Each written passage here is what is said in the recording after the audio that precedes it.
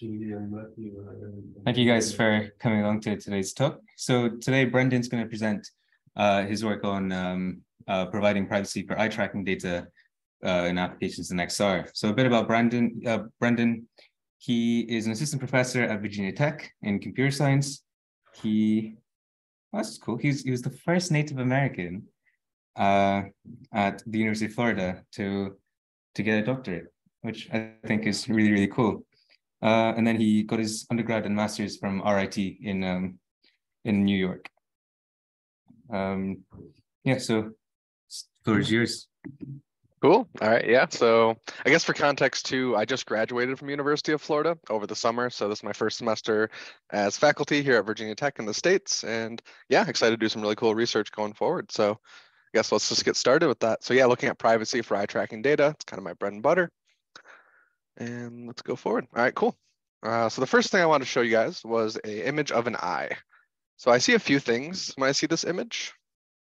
I see the pupil, which is a dark spot that represents essentially the center of the eye. And we know that the pupil will dilate and result to emotional responses. So in theory, this could reveal somebody's personal interests.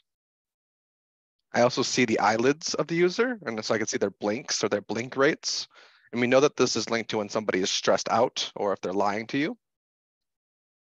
I can also see tears, which lets me know something about the user's emotion, whether those are happy tears or sad tears. I can know that they're going through something. And I also see the iris. So this is that region just outside that black pupil in the center. And this is really important because it's actually the identity of the user. So the iris is what we call a gold standard biometric because it could be used to identify you and authenticate you. So essentially your identity is being captured in this image. And I also see reflections off the cornea. So we see this as nearby light sources. So we know something about the environment that the user is actually in. But what's really most important, and what a lot of people use this data for, is what we call gaze direction. So essentially where the eyeball is pointing, and it lets us know what the user is looking at, what they're thinking about, and what they might do in the future. So the theme of today's talk will be on eye tracking devices, which takes these types of images as their input. So to show you an example of what an eye tracker looks like, here's one integrated into a pair of glasses that you could just wear and walk outside of the lab. Now the type of inputs, like I was talking about before, are these images of the eye, which you can see here on the right. And it is called an eye tracker. So you can see we've outlined the pupil here in red and kind of the shape of the eyeball in green, and essentially just tracking where the eye moves and where it looks. And we project this forward into the real world or a computer screen or virtual reality, just to track what the person is looking at and what directions they could be looking. Now, these gaze data systems can track at rates higher than 60 samples per second. And with these glasses, we can actually take them out of the lab. So for a lot of the years, you were stuck in a research lab, maybe even in a chin rest, but now we can start to explore very naturalistic environments with our research studies. But I guess the main question here is, why does actually tracking the exact gaze position matter? Right? We know what the person might be looking at, but why do we care about exactly where the eyes are pointing? So I have a visual example of this. If you're looking at this image here of some palm trees and some water, if you're looking exactly at the center of this image, this blurred image is actually the visual input that your brain receives. So at one point in time, you can only see a really, really small region in the center of this image or wherever your eyes are pointing at one point in time in high detail. And this region is called the fovea. So a lot of vision researchers, you'll see hold out their thumb at arm's length. It's about 2 degrees of visual angle. So that's how big this region really is, that you can look at high detail information at one point in time. Now our brain kind of stitches this all together, right? The world doesn't look this blurry to us. We kind of perceive a nice rich world. But at one point in time, this is what we're paying attention to. And this is the information we're processing. So this is the type of signal I care about when I'm trying to look into user experience and what somebody might be thinking about, and maybe even modeling the interaction between human behavior. So here's an example of some eye tracking data on the road. So you'll see if this video is playing well for you, you'll see this orange dot jumping around. So as I mentioned, we can take these studies outside the lab. This is a real road, real study participant. We actually had 50 people in a collaboration with our transportation department at Florida come through and run a study. Now this study was looking at school zones. So you see they're looking at some signage nearby and they're slowing down, looking at their speedometer. We wanted to track their eye movements in this environment because we actually had a smartphone app that was giving them alerts and cues. So they'd get some sort of audio alert if they were speeding in a school zone when they shouldn't be, or if they're going to have a near miss with a cyclist or a nearby car. And it's really important that we use these types of safety systems, right? There's car accidents, and specifically in Florida, there's a lot of issues with cyclists in school zones.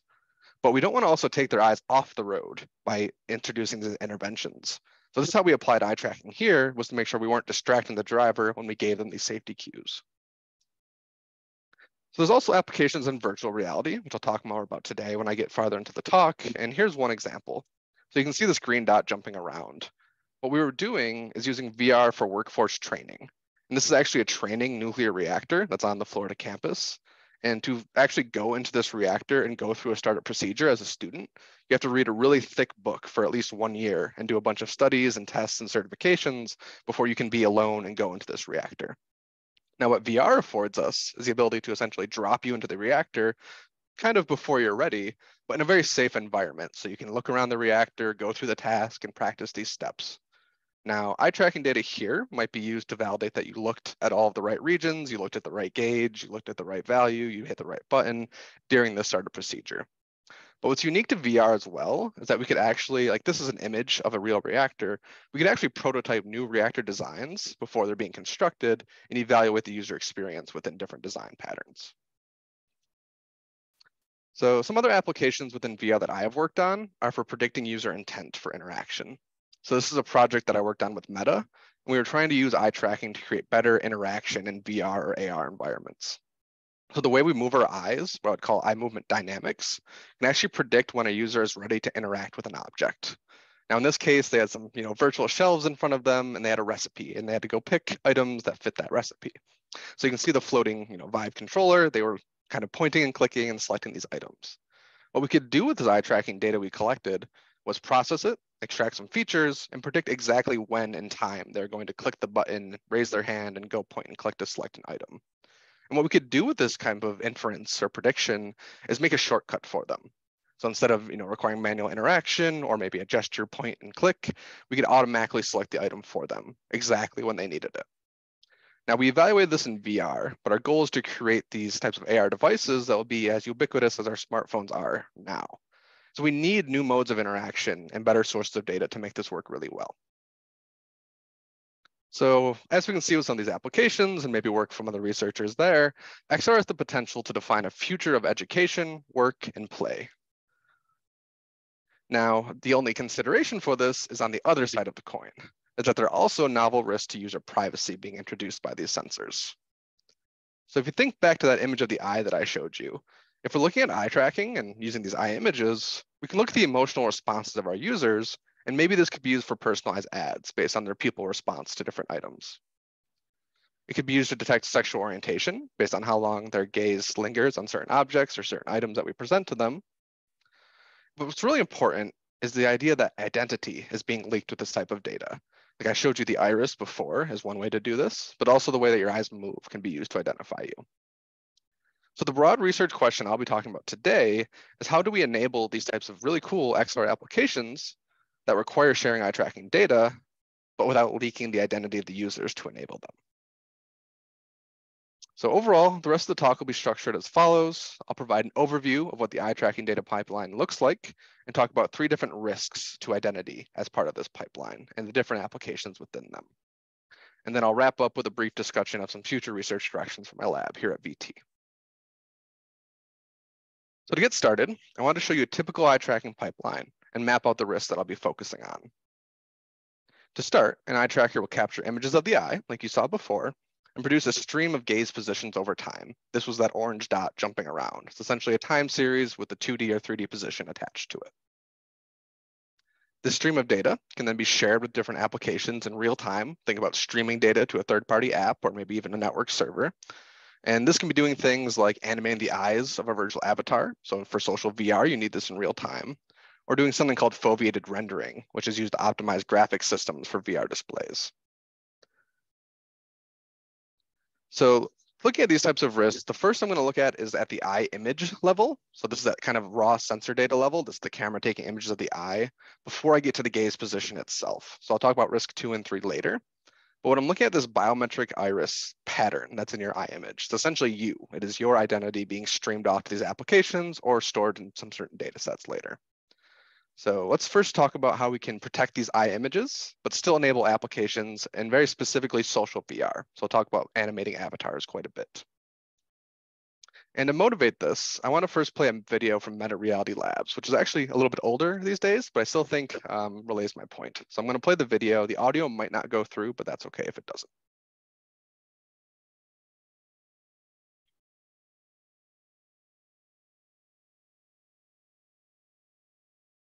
There we go.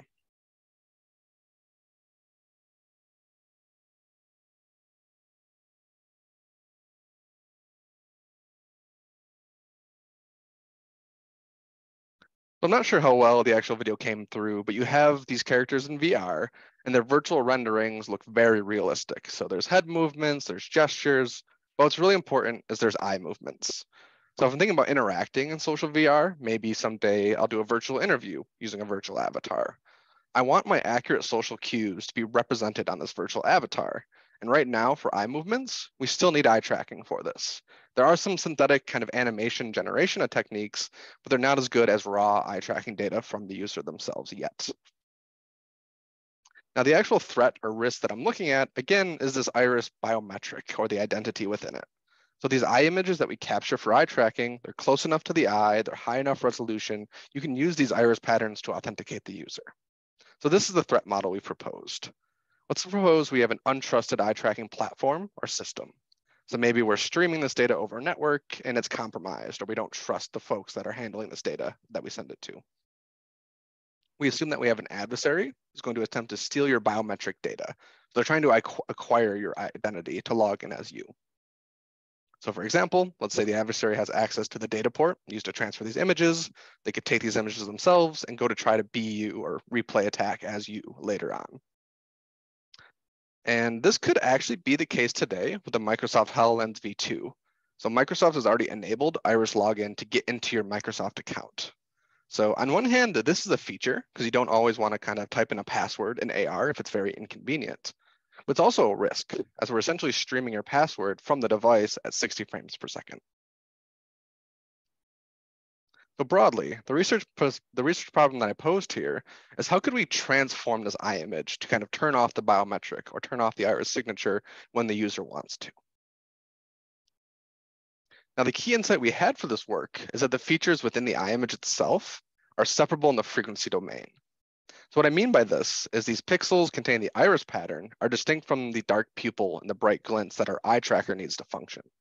So I've plotted the grayscale intensity values along this line from A to B here. And you can see that the iris pattern is kind of this high frequency wiggle in the beginning of the line. You see this pupil, it's very clear that you drop down to near black values for the pupil. And then you see this corneal glint. So you kind of this Gaussian bump that goes up and then right back down. Now these pupil and glint features are low frequency features. And these are going to be used for eye tracking. So we want to retain them, but we don't want these high frequency iris images.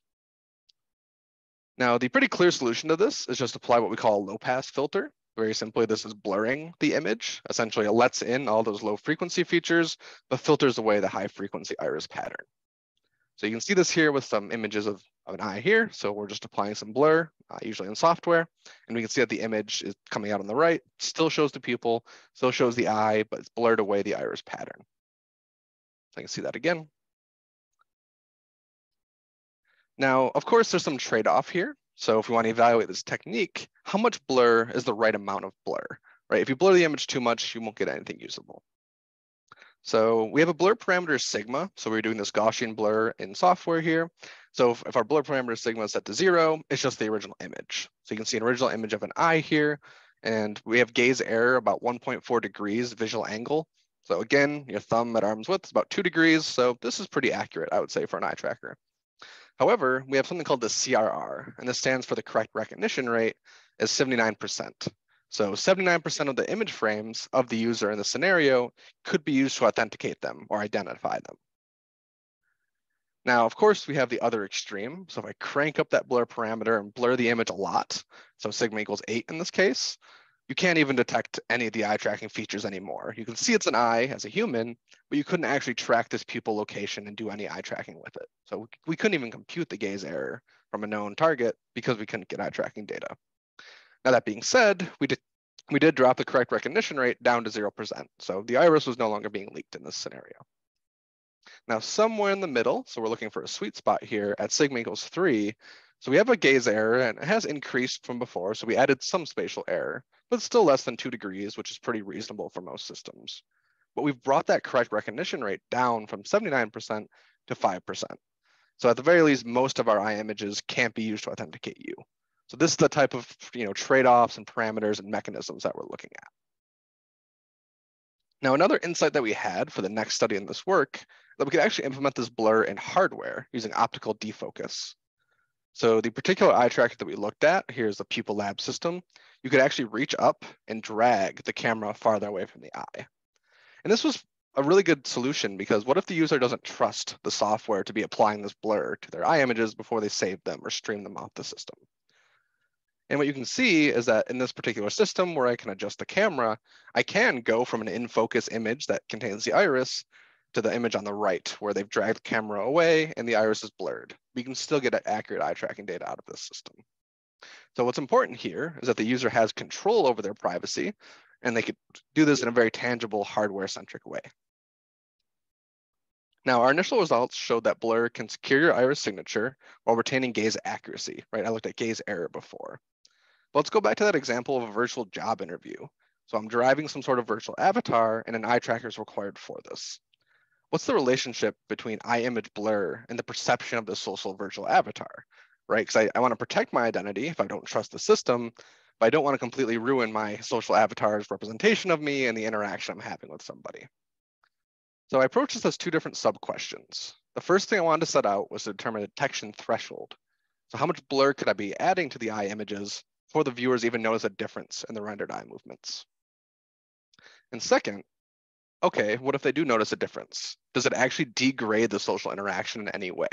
So we targeted a few different characteristics like naturalness, truthfulness, and attentiveness during the virtual interaction.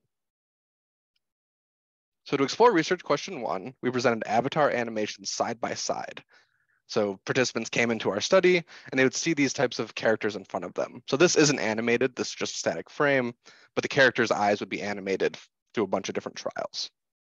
And it was really simple. We essentially showed them these animations side by side and asked, are these the same or are they different?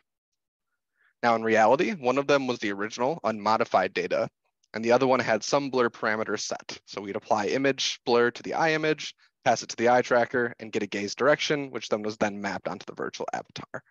So was there some sort of deviation or error introduced by the system? And then we had users answer these questions for a bunch of trials. So what we end up doing with this data is building something called a psychometric curve, which you can see here on the right. So what you can see is we have individual responses. So all these dashed gray lines stand for each individual, and then we kind of pooled them together into that white bold line. All this basically shows is that for each different level of blur, so kind of intensity of blur applied to the eye image, what rate did the users say, oh, these are images or videos are the same? And as we can see on the kind of x-axis here, as we add more and more blur, more people started to say these images and animations were different from each other. So we add more blur and they can tell there's a difference in the eye animations of the avatar, which is pretty nice. And there's a way that what's nice about this, we can actually model this. So something we kind of pull out of this data is called a PSE, and this stands for the point of subjective equality. Essentially, it's the middle, at the 50% mark, right? They could either say the same or different. So at the rate of 50%, they're essentially guessing between the two of them. They don't have confidence between these two answers. And this gets at us about sigma at 3.5. So we can add some amount of blur before people are really consistently noticing the difference. Now, the point where people consistently notice the difference is what I call the detection threshold, or the DT. So 25% of the time, they're saying they're the same. And that means 75% of the time, they're noticing the difference. And this is kind of leaning on literature to why we pick this particular percentage, but essentially we can say this is when they're consistently noticing a difference between these two stimulus. And this was at around sigma equals 5.5 is what we found. So kind of looping these thresholds and maybe the ranges that you can add this manipulation or blur back to security, the PSE here at sigma equals 3.5 had a correct recognition rate less than 5%. And for the detection threshold, we had a correct recognition rate less than 2%. So we could add more blur, more people are going to notice the difference, but it is going to reduce the risk that the iris slips out through the eye images. Now looking at the second question, we kind of found these detection thresholds, but okay, they detected a difference. Does it actually impact the social interaction at all? Now, for the second follow-up study with new participants that weren't in the first study, we just showed them one avatar animation at a time. So you can see this on the right here. So they just look at an eye animation and rate it along these 5 different attributes. So we just collected 5-point Likert scale responses for, was the avatar truthful? Did the avatar maintain eye contact? These types of questions. So the way to look at this is the y-axis. Values of 5 are positive interaction. Values of 1 are negative interaction. So you want to keep these values high up on these marks. But essentially, not surprisingly, as we increase the amount of blur, which adds some error in the gaze direction and changes the resulting animations, these types of characteristics go down and become more negative. So what we're seeing is that up until sigma equals 3, the median responses, because you're looking at some box plot data here, actually stays at the positive level around Y4. So that's like slightly agree instead of strongly agree. Now, once we get past sigma equals 3 and get down to sigma equals 5, we're going to start getting to neutral responses. And if we go even further to sigma equals 8, we get negative responses. So we are degrading some of these social characteristics, but we can play up till sigma equals 3 without affecting the median responses, at least in this data. And of course, we have kind of statistical differences between these that I don't show here that we show in the original paper. So to summarize this part of the talk, we're looking at a research question. We identified that blur can be used to turn off our iris signature. We can implement this in software or in hardware. But we know that this blur parameter has some trade-off with our application. So we looked at social VR interaction and found that at some parameter value, we had this level of security, this level of social attributes. At sigma equals 5, so if you need really good secure data, you could still use it, but you're only going to get neutral social attributes. You're not going to get all positive social attributes. So I wanted to move on to privacy risk number 2 after this. So we just talked about securing the iris pattern in the eye image. But let's talk about identifying a user from patterns in their eye movement data. So even though the iris is this gold standard, there could be eye trackers that don't require this type of image in the future. But another thing that we've seen in literature is that the actual way that you move your eyes, so that gaze position, that jumping orange dot, it has features in it that are re-identifying for you as an individual. And no matter what type of eye tracker we're using, it's going to produce this type of gaze data as a time series, gaze position as a time series data. So we need to protect this data as well when we share it with applications or consider data sets. So the first thing I'm going to look at here is for sharing data with applications, which might be used for foveated rendering, for example, or foveated streaming. And we're going to look at trying to reduce the risk of identification from your gaze data itself. So my mechanisms for protecting data apply in 2 different scenarios, the way we've set this up. And the first of these is I can actually apply privacy by design in this first scenario. So this first scenario means that we don't have to share raw data with our applications. So we have a threat model here in orange. In this case, we actually trust the platform. So I'm proposing something called a gatekeeper API. So you trust this software to do something to the data before you shoot it off to those third-party applications from the App Store or some network server. And essentially the way the system works is these certain applications that apply to scenario 1 don't need the raw form of data. They were going to take this raw data and compute some metric or some feature out of it anyway. So if you think back to that VR training scenario in the nuclear reactor, they don't care about all of the raw data that they looked at every second. They care just about what they looked at one point in the training step, or maybe step 3 versus step 4. How long did they look at this certain region? So we call this area of interest. I'm not going to go too deep on that, but I could just give them these metrics. Essentially, the novelty here is if we look at the gatekeeper, let's just compute this for them and give them the data they care about instead of even risking giving out the raw data in the first place. And this extends to other applications as well. So there's something called redirected walking, which is a pretty common VR technique, takes advantage of the perception of the user. So while they're blinking or moving their eyes, I can actually move them around in the virtual environment just slightly, and they won't notice. Now this application, again, doesn't need raw data. It just needs to know when the user is making what we call a saccade, which is a big eye movement, or blinking, which is what the eye tracker is going to give them. So here we just give them this information. We tell them when these events happen, which can be done in real time, and don't give them any raw data. This also extends to gaze-based interfaces. A lot of the times they say, hey, how long did you look at this button? If you look at the button for 2 seconds, you can make a selection. And really, we don't need the raw data for this. A gatekeeper or some sort of system can just compute this and give it to the application directly. So this is a really nice solution. It's very privacy by design. It's let's just give them the information they need from a minimization perspective, but it doesn't apply to all scenarios, unfortunately. Eye tracking data of raw kind of sample level data is needed for certain things. So in this scenario too, we again have a trusted platform. We have some software that might manipulate our data before we stream it, but we know that we can't can completely hold back these raw data. We can only try to reduce the risk of user identification. Now, one of these applications could be foveated rendering. So commonly these take raw data in real time and do gaze prediction. So they kind of, where is somebody being looking in 80 or 100 milliseconds ahead of time, so I can actually update the display before they notice something. Another application, like I showed before, is social VR. So we need real-time data for this to animate the eyes of the avatar. We can't kind of add latency or protect the data in any way. We need that raw data right now. There's no system to replace that. And the risk here is, say, two different apps did this. They collected data from you playing some game in an arcade. They collected data from you using a social avatar at home. If they collected these gaze positions, this raw data, extract these features, could they actually identify you across different applications or different scenarios? So that's that identification risk that we're trying to bring down to zero as a scenario or as an application. And the actual solution here is just very broadly a privacy mechanism. So we're going to take this gaze data in. Again, this is like an XYT or an XYZT type of data stream. We're going to modify this data. We can add noise to it. We can transform it. We can downsample it, and then send it off to our third-party untrusted applications. And the goal here is that when I send this data off, it can't be used to identify you anymore once it reaches these applications. So really knowing how well the solution works is, can we still enable this application while bringing this identification risk down? So overall in this work, I looked at 3 different mechanisms. So the main ones were additive Gaussian noise, temporal downsampling, and spatial downsampling of the data. So I computed this for a bunch of mechanisms, variety of data sets. I'm only going to focus on one result here.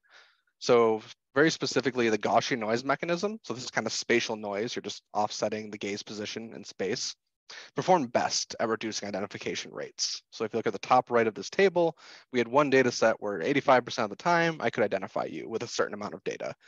Adding Gaussian noise to it before we did this would actually bring this down to 30% when we tried to evaluate it. So this mechanism was working best out of the 3. And I wanted to see what impact does this have on gaze prediction, which is a pretty relevant application of eye tracking. And what we found is that we had a pretty low utility loss. So essentially we introduced about 1.14 degrees of error, which again, given your thumb, that's not too much. You can work around that within the system. So to summarize, we can protect gaze-based biometrics using a gatekeeper model. So using privacy by design, if they don't need raw data, don't give it to them, just give them features. We can actually apply sample level privacy mechanisms if we do have to share raw sample level data, and we can look at the trade-offs between these different levels of privacy and different utility applications. So very specifically for gaze prediction, we had a nice result that we could make these gaze data streams private, so reduce identification rates, and introduce less than 1.2 degrees of error, which enables a lot of applications still. So looking over at risk 3, this is very much related to gaze position as well, but it's not in the streaming or real-time scenario. We use eye tracking for a lot of data sets to train machine learning models, release them publicly, and it's a very important part of research. And one of these applications that we see eye tracking used for is activity recognition. So what is the user doing? What are they reading? What type of applications are they considering right now? Or what are they interacting with so that we can make better systems? But this is still a risk, right? If I'm releasing gaze data and it's raw gaze data, someone could go process this data, get those features, and try to re-identify you. Now, what's unique about this case of data sets is that we have time to process the data. It's not real time. We can do whatever we want with it before we release it publicly. And what this means is we can tap into literature on formal privacy guarantees, which I'll be talking about next. So before I talk about the formal guarantees, I want to talk about motivating this type of threat. So besides eye tracking, re-identification from public data is already a known privacy risk. And a really good, and I don't know if I want to call it good example, is this 2006 Netflix data challenge. So what Netflix did is they actually released ratings and rental dates. This is back when Netflix would send you DVDs instead of do streaming, from 500,000 anonymous users without their consent. So it had times that they had a movie and the rating they gave it at the end of it. Now, very shortly after this, researchers took this public data and proved they could break the anonymity of it. And what they did was they linked it to the IMDb public website. So some of these users would publicly go log on to IMDb. They would have their name or their identity in some manner, and they would actually give reviews for these movies. And what the researchers did is showed that, hey, I might go up, I might not want to give you all my movie ratings, but I'll go and give one or two on IMDb that I really liked. They could actually link these public reviews with sparsely public reviews to this large row in this really large anonymous data set. So you can figure out what people think about other movies. Now, maybe this seems innocuous, but they are actually sued about 10 years later from a woman who was in the closet. So she was hiding her sexual orientation from her family, found out that, hey, I could be in this data set, and actually sued Netflix because they said, hey, by including me without my consent in this data set, you could have leaked my sexual orientation and privacy to my family. So that's one example of this in other data sets, kind of thinking about eye tracking data. It could be done in a similar manner, right? We've talked about how eye movements could be linked to your preferences through pupil data and where you're looking. Also, medical conditions can be extracted from the way your eyes move. And again, sexual orientation, if I know what the content is you're looking at. So the risk here is that I could re-identify you and then use this gaze data to kind of pull out these other privacy features of somebody that they would want to keep private. So I talked about formal privacy guarantees, and I'll give some more information about that now. These are essentially mathematically strong proven guarantees before you release data. And these are really good because some new machine learning algorithm might come out and you might see the performance that before you thought your data was protected, now it's not being protected, which is what we saw with the Netflix data set. They thought they were fine just removing the names. Turns out they weren't. So the first one I want to talk about is called k-anonymity. So this is pretty commonly used in medical records or face images to protect identity. A second guarantee I'll also talk about is plausible deniability. So this essentially uses synthetic data, so generate fake data that looks like the real data to protect the identity and release the synthetic data. And third, differential privacy, which is a very hot topic in the privacy research field these days. And I'll get deeper into the definition, but the very math-heavy definition that bounds the difference in your output. So essentially, if things are going to vary by just one data element, how different are the outputs going to look? So I'll talk some more about that later and how we apply them to eye tracking data. So the formal definition of k-anonymity is here. I'm not going to kind of read it verbatim. I'm going to kind of zoom in on a very intuitive definition of it. But know that there's one parameter and it's k. And the higher k is, the more privacy you get. So there's this guarantee that you can be recognized with probability higher than 1 over k. So using face images, which is pretty common for k-anonymity, let's make an example here. Let's say we have a data set that we're using to train some sort of emotion recognizer with images. We have 6 different people who contributed. If I were to kind of group these 6 different people into 2 groups, I have one in orange on the top row, one in blue on the bottom row, I could actually average these groups together. And what k-anonymity would do is essentially average these groups together. Let's say k is equal to 3 here, because we had 3 people in each group. We just average these images together and release the copies of these averages. And what we're seeing, and this is called k-same is the name of this mechanism to get this guarantee, is that there's no way to kind of, if you just look at these 3 images that were averaged together, there's no way to pull out of a specific individual that contributed to that average because they all were averaged exactly the same. And essentially this is k-anonymity, right? Our groups are of size 3. So I have protection kind of at least k-1, so 2 other people are who I'm mixed with when I release this data set. In this case, you're kind of releasing redundant information, but you get the strong guarantee by doing this averaging. Now, the next definition is called plausible deniability. Again, it's kind of a mathy formal definition, so I won't read it start to finish, but know that the main difference here is that we have some generative model that's going to spit out synthetic data. So I have some model M that's going to take some real data as input and spit out synthetic data. That's all you need to know about M itself.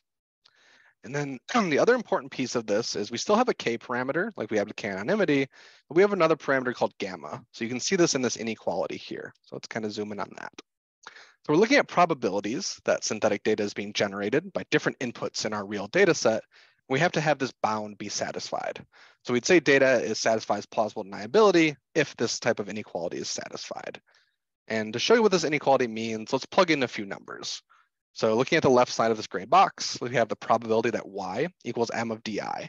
That's just saying some synthetic data y was generated with this probability from real data di. And let's set this to 1/4. Let's just say there's a 1/4 chance that the synthetic data could be linked back to the real data itself.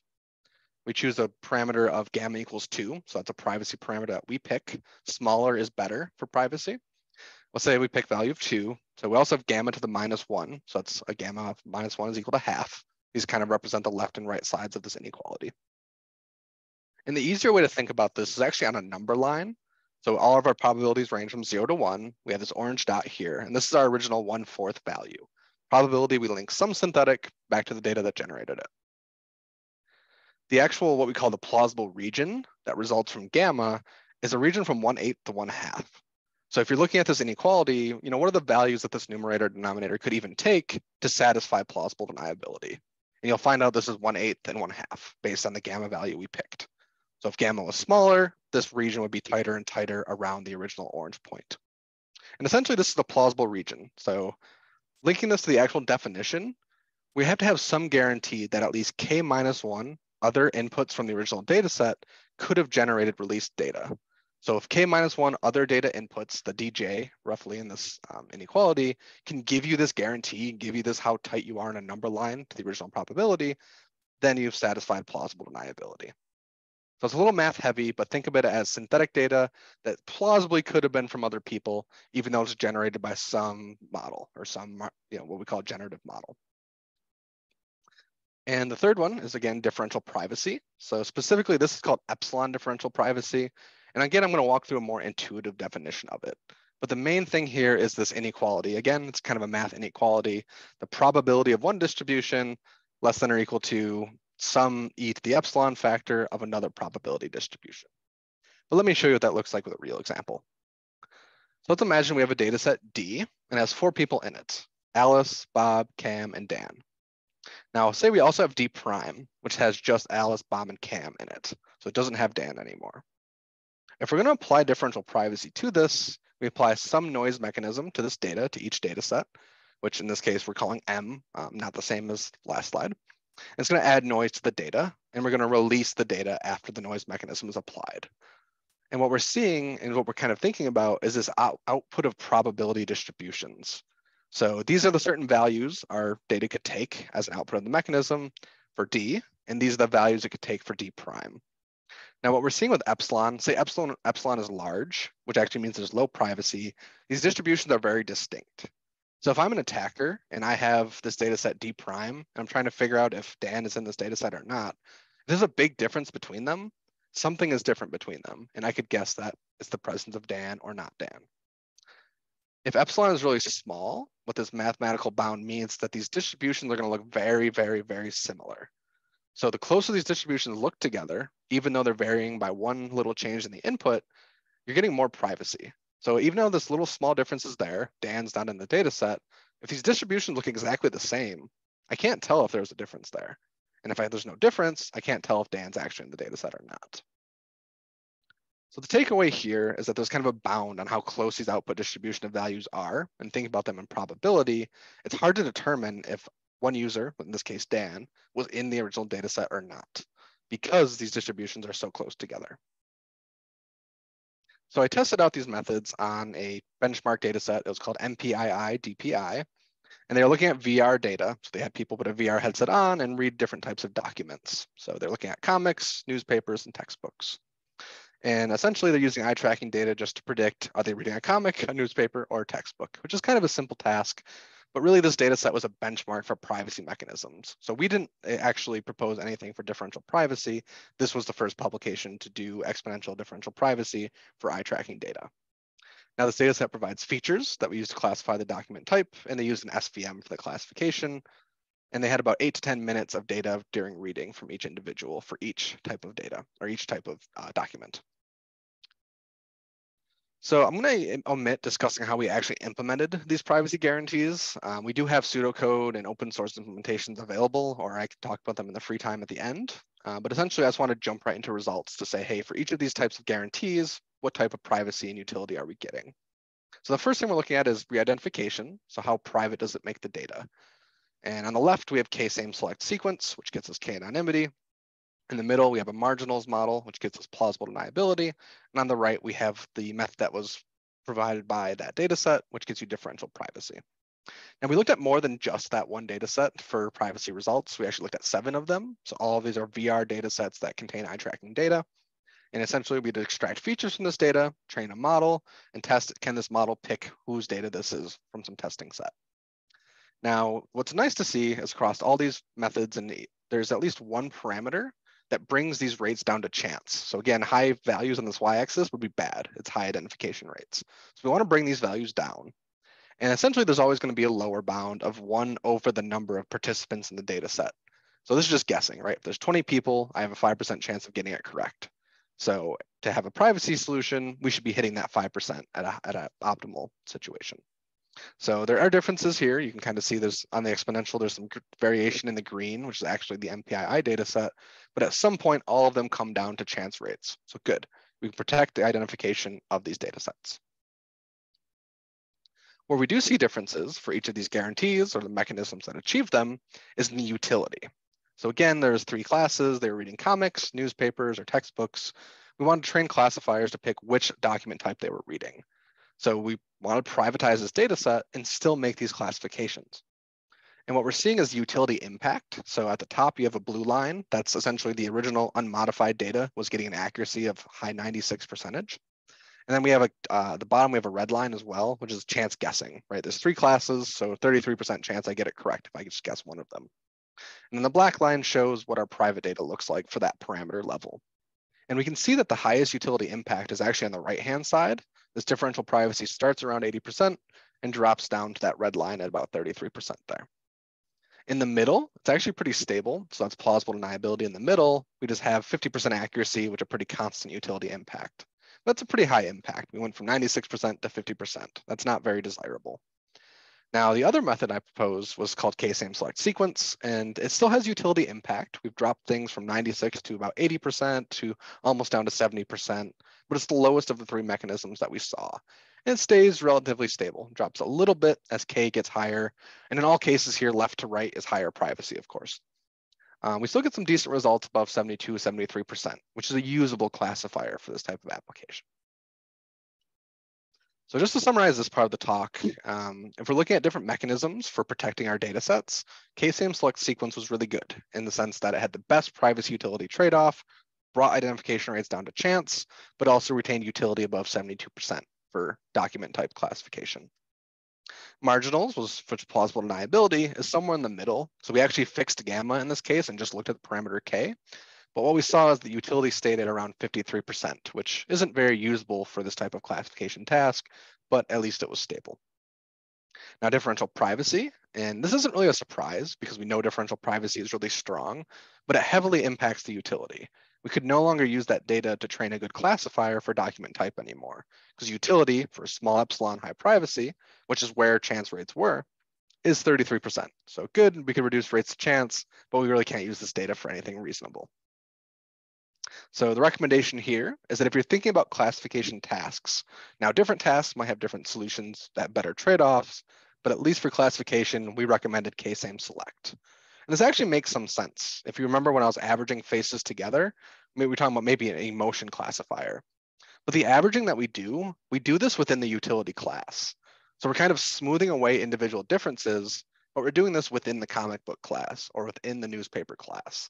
So you're still able to get these classification results that you desire, but you're smoothing away the individual differences and really well reducing the risk of identification. So just to summarize and throw this all in the pipeline back, we have 3 different risks. The first is really sensor data. So these are raw images of the eye itself that are infrared images that have the iris, but we can blur these images either in software and hardware to get rid of the iris pattern. We also have streaming data to applications, which we can withhold data ideally, or add privacy noise if we have to give them sample level data. And then the third risk was looking at data sets. So if we have time to process these data sets, we can give them formal privacy guarantees that defend them against re-identification attacks in the future, maybe with some deep learning models that we haven't previously thought about, or some level of performance that we didn't think attackers would reach. We get formal guarantees against them, which is very useful for releasing data sets. Now, I'm talking about just some future work and research I want to do in my lab. Not everything will be about privacy. So as I mentioned, eye movements in XR can be used to predict interaction intent. So when somebody's going to select an item or what they might be selecting. And while I've computed some model performance for these tasks, there's still a lot of work in either exploring deeper or multimodal models. Right now, I just used eye movements, but I could also use hand direction in the way they're using their hands.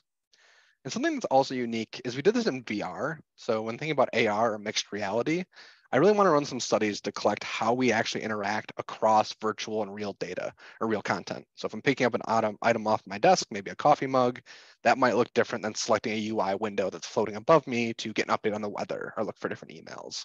So actually modeling the differences between these types of content and how we can best predict intent using that is an open research area and something I'm looking into. Now, again, on the privacy side, I am looking to improve the performance of that plausible deniability we talked about. It's a really nice idea to generate synthetic data and not release the real data without, issues of noise from differential privacy or issues of redundancy from K-SAME. But right now, the performance results weren't where they wanted them. And I actually implemented only a naive model from the original paper that proposed plausible deniability. So even there, they talked about different ways to kind of model and approach your data. You could add some sort of graph structure. So you can say, hey, these are the most important features that are really good for utility. Retain these while adding noise or playing around with the features that don't contribute to utility, but that contributed to identification, for example. And another area that people have looked at for synthesizing eye movements is in kind of 360 images or other VR contexts. But they do this at a really high level. So they input an image and try to predict this is what a scan path or kind of a series of eye movements would look at over a 2-minute viewing period. Now, my methods look more at really low-level events, so things that happen at 1 or 2 seconds. And this technique looks at essentially 2 minutes. I'm looking at the gap in between this. Can I generate synthetic data that kind of combines these techniques and makes very realistic looking synthetic data that modifies these identifying features that we know exist in the eye tracking data? So looking at ways to synthesize this kind of the middle ground, somewhere between 1 second and 2 minutes, is an open area of research that I plan to look at. And then I also acknowledge that I only looked at one facet of privacy risks from eye tracking data, which was the re-identification from the data itself. Now, a reason that eye tracking is unique is that there are multiple risks being introduced. The actual risk of sharing what we look at, like what content we pay attention to, is just as relevant in the future XR ecosystem, where data is going to be provided with these types of third-party apps. Now, something I'm really worried about is a kind of virtual phishing attack. You can kind of see it here with this ad that came up for weight loss, right? Can I, as a content creator, can I present little things to you, see how your eyes respond to them, and then make personalized ads or other types of decisions to nudge you in certain areas? So can I put these things out there, see how you respond to them, and make some sort of inference about, oh, this person might think this, or they might act like this. And I can kind of, fish for information by just showing you visual content instead of, your usual phishing through an email app or something that you're used to. This is a risk that I think is really interesting, and kind of having, and maybe we can't link formal guarantees to this type of content, but just knowing what you look at and what privacy risks get released from that is very much an open area of research. And from there, I just want to acknowledge the research team at the University of Florida, where much of this work was done. We also had some collaborators at Clemson who contributed in the early stages, and also my funding sources. So I am funded by the American Indian Science Engineering Society during my PhD, an NSF Grad Research Fellowship, as well as a Google PhD Fellowship during my PhD work, which is mostly what you're seeing here. And yeah, that kind of wraps up the slides. I have some time for questions or more detail on certain topics. Happy to answer your questions. Hey, Brendan, great talk. Lovely. So I'll just leave this open for now. Does anyone have any questions just while we wait? I'll put this here. Steve. Hi, Brendan. Can you hear me okay? Yeah, I can hear you. Nice talk. So this is a bit outside of my research area. I thought the Netflix example was kind of interesting. They thought it was safe at the time, turned out that it wasn't safe. So how do you know that the techniques that you're proposing are going to stand super rapid developments in machine learning and data analysis, which are happening right now? Yeah, that's a great question. I mean, I think your best defense are those formal guarantees, but it depends on what. So the formal guarantees really need to quantify the information you're talking about. So identification, what you could look at is what unique values does this big matrix of Netflix ratings take? And I can change this range of values or add noise to it, for example. So I can get formal guarantees on identification very easily, but for other privacy risks, that's harder. So I would say you can frame this with formal guarantees for identification tasks, and these are mathematically proven. The data you might be able to try, and unless you find some flaw in the mechanism or the way they applied it, you will be protected for that case. But this doesn't extend to some of the gaze plus content and other things, at least right now. There's no formal methods for that. So your best defense is to say, hey, really model the attack, know what inputs and outputs they are going to get, and you can defend against that threat model. But anything outside of that threat model might not be protected by your mathematical guarantee if you can achieve it. So I have a question. A lot of your mechanisms here to protect privacy are based around eye tracking. Have you ever looked into maybe another sort of sensor in a VR context? For example, maybe not just tracking your eyes, but maybe your bystander's eyes, or for example, and that would require the front camera. Do you have any thoughts on that? Yeah, I guess I have two. The one that you can kind of apply these techniques to very directly is motion data. So a lot of people look at, where the controllers and the head position look, because that's physically you, right? It's how big my arms are, how tall I am. You can apply these techniques to that data. So there's, controller data and head position data. So, people do identification from this as well, right? Eye trackers aren't in every headset, even though Oculus just released one. So you can apply them very directly to anything else with motion, right? This is just spatial time series data. So it's some spatial position over time. Anything that's of that type where features are being extracted from it, you can protect it with the techniques. Now, the second part of your question, I think is really, really interesting in the sense that kind of what other information is out there. We've been doing some stuff here at VT looking at kind of bystanders as well, like when they're looking at you. So we've talked about systems where like, hey, if there's a bunch of bystanders in the room and I have these cameras in front of the HoloLens, why don't I blur out everyone's face before I share this data with any applications or things like that? And what we'd actually do is use eye tracking to detect when that person you're talking to is a subject of conversation. So the person I'm talking to is actually someone I'm talking to. They're part of someone I care about. They're no longer a bystander. I can kind of reveal some of their sensor data. So instead of blurring away all the data about them, once I've used eye tracking to confirm I'm having a conversation with them, then I could actually, say, okay, it's okay for the sensor to identify who this is, or maybe I know who this is. That's the way we've been thinking about this. But yeah, I think there's a lot of open area for gaze plus content. Like what content even needs to be protected from the eyes, for example, might be relevant. But that's the way we've been thinking about this with other sensors. We get really good motion data out of AR headsets. We mostly get eye tracking data. Other things are optional, like EEG and things like that. So that's kind of unexplored, but you do get this spatial reasoning about you and what's around you. And you can work with that type of sensor data. It's very much image data, right? It's images, RGB, and depth. So we can look at bystanders, look at faces, and kind of sense the environment around the user. That's been very useful when we think about these problems. Nice. Any last questions? No? Okay, that was a really good talk. I think if we just give Brian another round of applause. Thank you. Thanks for hosting. No problem. Thank you for doing this. So it's a busy day today, or for you? Yeah, it's just the start of my day. So it's 8 a.m. Oh, We're going on now. It's 9 a.m. In the East Coast here. So yeah, I'm just kicking off my day. Nice.